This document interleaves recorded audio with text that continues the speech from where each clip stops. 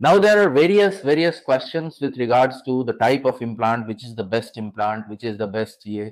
So one needs to understand that this knee replacement is an act of mechanical engineering. It's the precision, it's the physics that is involved. It's the millimeters, degrees, it's the placement, balancing, even balancing.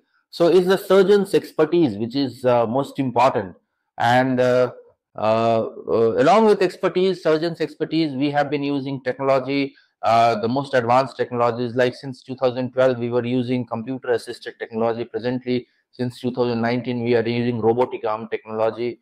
So that leads to enhanced precision, but still the most important factor is the surgeon's expertise, surgical precision. And the precision is always high in a place wherein a lot of surgeries are done.